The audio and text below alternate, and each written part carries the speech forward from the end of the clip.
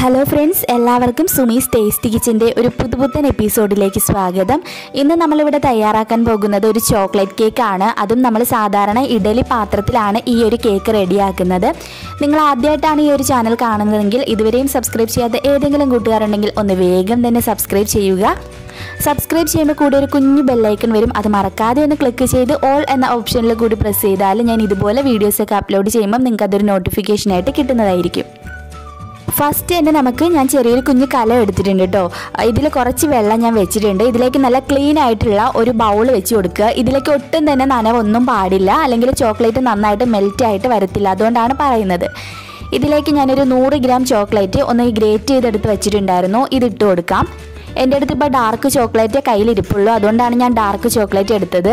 Milk chocolate ഉണ്ടെങ്കിൽ തീർച്ചയായിട്ടും അത് എടുക്കുന്നതായിരിക്കും കൂടുതൽ ടേസ്റ്റ് ആയിട്ട് കിട്ടുക. കാരണം ഡാർക്ക് ചോക്ലേറ്റ് ഒരു കയ്പ്പ് രസമാണല്ലോ. പക്ഷേ മിൽക്ക് ചോക്ലേറ്റിന് അങ്ങനെ ഒരു നല്ലൊരു രുചിയാണ് മിൽക്ക് ചോക്ലേറ്റ്. അപ്പോൾ മിൽക്ക് ചോക്ലേറ്റ് ഉണ്ടെങ്കിൽ അത് തന്നെ എടുക്കാം.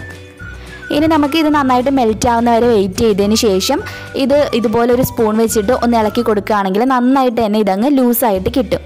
പിന്നെ നിങ്ങൾ ഉപയോഗിക്കുന്ന സ്പൂണും ഒട്ടും തന്നെ നനവ് പാടില്ല. നനവുള്ള ബൗളും സ്പൂണൊക്കെ എടുത്താൽ ചോക്ലേറ്റ് മെൽറ്റായിട്ട് വരത്തില്ല. ഇനി ഇതൊരു സൈഡിലേക്ക് മാറ്റി വെക്കാം. അടുത്തത് മറ്റൊരു ബൗൾ എടുത്ത് വെക്കാം. ഇതിലേക്ക് നമുക്ക് ഒരു അരിപ്പ വെച്ച് കൊടുക്കണം. ഇനി ഇതിലേക്ക് നമുക്ക് 1/2 കപ്പ് മൈദ ചേർത്ത് കൊടുക്കാം. 1/2 കപ്പ് തന്നെ പഞ്ചസാര പൊടിച്ച് ഞാൻ ഇതിലേക്ക് ചേർത്തിട്ടുണ്ട്. പിന്നെ ഒരു 1/4 കപ്പ് കൊക്കോ പൗഡർ കൂടി ഇതിലേക്ക് ഇടാം. പിന്നെ ഒരു 1/2 ടീസ്പൂൺ ബേക്കിംഗ് പൗഡറും കൂടെ ചേർത്ത് കൊടുക്കാം. ഇത്രയും കൂടെ അരിച്ച് നമുക്ക് ഇതിലേക്ക് അങ്ങ് ഇട്ട് കൊടുക്കാം. സിമ്പിളാണ് ഇത് ചെയ്യാൻ വേണ്ടിയിട്ട്, ഒരുപാട് പാടൊന്നും തന്നെ ഇല്ല. നല്ലപോലെ ഒന്ന് മിക്സ് ചെയ്തതിന് ശേഷം ഇതിലേക്ക് 1/4 കപ്പ് ഓയിൽ കൂടി ചേർത്ത് കൊടുക്കാം. നിങ്ങൾക്ക് വേണമെങ്കിൽ മെൽറ്റ് ചെയ്ത ബട്ടർ വേണമെങ്കിലും ചേർക്കാം കേട്ടോ. ഇനി ഇതിലേക്ക് നമുക്ക് പാലാണ് ചേർക്കേണ്ടത്. 1/2 കപ്പ് പാല് ചേർത്താൽ മതി കേട്ടോ. ഇത്രയും പാലിൻ്റെ ആവശ്യമില്ല. കറക്റ്റ് 1/2 കപ്പ് പാൽ ഇതിലേക്ക് ചേർത്തിട്ട് ഒന്ന് മിക്സ് ചെയ്യുക. കൂടെ തന്നെ നമ്മൾ നേരത്തെ മെൽറ്റ് ചെയ്ത് ചോക്ലേറ്റ് കൂടി ഇതിലേക്ക് ചേർത്തിട്ട് ഒന്നുകൂടി ഒന്ന് മിക്സ് ചെയ്ത് വെക്കാം. നിങ്ങൾക്ക് വേണമെന്നുണ്ടെങ്കിൽ ചോക്ലേറ്റ് അവോയ്ഡ് ചെയ്തിട്ടും ഈ കേക്ക് ചെയ്യാൻ പറ്റും. അപ്പോൾ നിങ്ങൾ 1/2 കപ്പ് തികച്ചൊഴിക്കേണ്ട, ഒരു 4 ടേബിൾ സ്പൂണൊക്കെ പാല് മതിയാവും. അപ്പോൾ അതേ ചോക്ലേറ്റ് കൂടി ഒഴിച്ചിട്ട് ഒന്നുകൂടി ഒന്ന് നന്നായിട്ടൊന്ന് മിക്സ് ചെയ്തിട്ട് കൊടുക്കാം. ഇത്രയേ ഉള്ളൂ. കേക്ക് ബാറ്റർ റെഡി ആയിട്ടുണ്ട്. എഗ്ഗ് ഒന്നും ഇല്ലയെന്ന് കരുതി ടേസ്റ്റ് കുറയൊന്നുമില്ല. നല്ല രുചി തന്നെയാണ്. കേക്ക് നന്നായിട്ട് പൊങ്ങി വരികയും ചെയ്യും. ഇത്രയേ ഉള്ളൂ. ഇനി നമുക്ക് ഓവറായിട്ട് മിക്സ് ചെയ്യണ്ട. ഇങ്ങനെ മിക്സ് ചെയ്തിട്ട് നമുക്ക് ഒരു സൈഡിലേക്ക് ഇത് മാറ്റി വയ്ക്കാം. അടുത്തത് നിങ്ങൾ എന്തിലാണോ ഈ കേക്ക് ബേക്ക് ചെയ്യാൻ പോകുന്ന ആ ഒരു പാത്രം നന്നായിട്ട് ചൂടാക്കുക. ഞാനിവിടെ നല്ല അടി കട്ടിയുള്ള ഒരു ഹെവി ബോട്ടം പാനാണ് എടുത്തിട്ടുള്ളത്. അതുകൊണ്ട് തന്നെ കേക്ക് നന്നായിട്ട് വരികയും ചെയ്യും. ഒട്ടും തന്നെ കേക്കിന് സ്മെല്ലും വരത്തില്ല. അപ്പോൾ ഈ ഒരു ഇഡലി തട്ടിൽ വെച്ചിട്ടാണ് നമ്മൾ കേക്ക് ബേക്ക് ചെയ്യുന്നത്. അതുകൊണ്ട് തന്നെ കുറച്ച് ഓയിൽ വെച്ചിട്ട് ഇതൊന്ന് ഗ്രീസ് ചെയ്യുക. വെളിച്ചെണ്ണ എടുക്കരുത്, സൺഫ്ലവർ ഓയിൽ വെച്ചിട്ട് ഇതൊന്ന് ഗ്രീസ് ചെയ്ത് കൊടുക്കുക. എന്നിട്ട് നമുക്ക് നല്ലപോലെ ചൂടായി കിടക്കുന്ന ഈ ഒരു പാനിലേക്ക് ഇത് ഇറക്കി വെക്കാം.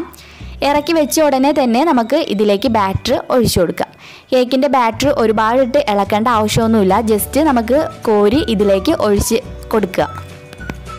ഇനി നമുക്ക് ഈ കേക്ക് ബേക്ക് ചെയ്യുന്നത് ഞാൻ ലോ ഫ്ലെയിമിൽ ഇട്ടല്ല ബേക്ക് ചെയ്യുന്നത്. ഒരു മീഡിയം ഫ്ലെയിമിൽ ഇട്ടിട്ടാണ് ബേക്ക് ചെയ്യാൻ പോകുന്നത്. മീഡിയം ഫ്ലെയിമിൽ ഇട്ടിട്ട് ഏകദേശം ഒരു 25 മിനിറ്റൊക്കെ വരെ നമുക്കിതൊന്ന് ബേക്ക് ചെയ്യണം. അതിന് മുമ്പായി നിങ്ങൾ ഇടയ്ക്ക് തുറന്ന് നോക്കാനൊന്നും പാടില്ല. അപ്പോൾ ഒരു കറക്റ്റ് 25 മിനിറ്റ് കഴിഞ്ഞിട്ടുണ്ട്. നമ്മുടെ കേക്ക് ഇത് നന്നായിട്ട് ബേക്കായിട്ട് വന്നിട്ടുണ്ട്.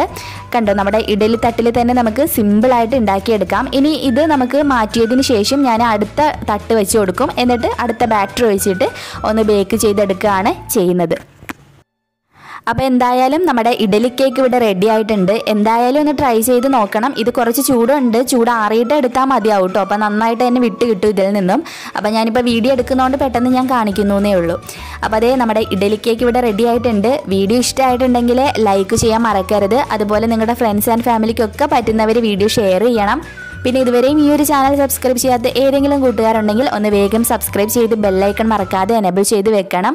മാത്രമല്ല ആ ഓൾ ബട്ടണിൽ കൂടി ഒന്ന് പ്രസ് ചെയ്താൽ ഞാൻ ഇതുപോലെ വീഡിയോസൊക്കെ ഇടുന്ന സമയത്ത് നിങ്ങൾക്ക് അതൊരു നോട്ടിഫിക്കേഷനായിട്ട് കിട്ടുന്നതായിരിക്കും. വളരെ സോഫ്റ്റ് ആയിട്ടുള്ള ഈ ഒരു കേക്ക് എന്തായാലും പരീക്ഷിച്ചിട്ട് താഴെ കമൻറ്റ് ബോക്സിൽ എനിക്ക് കമൻറ്റുകൾ അറിയിക്കാൻ മറക്കരുത്. പുതിയൊരു റെസിപ്പി വീഡിയോയുമായിട്ട് നമുക്ക് വീണ്ടും കണ്ടുമുട്ടാം. അതുവരേക്കും ബൈ, ടേക്ക് കെയർ.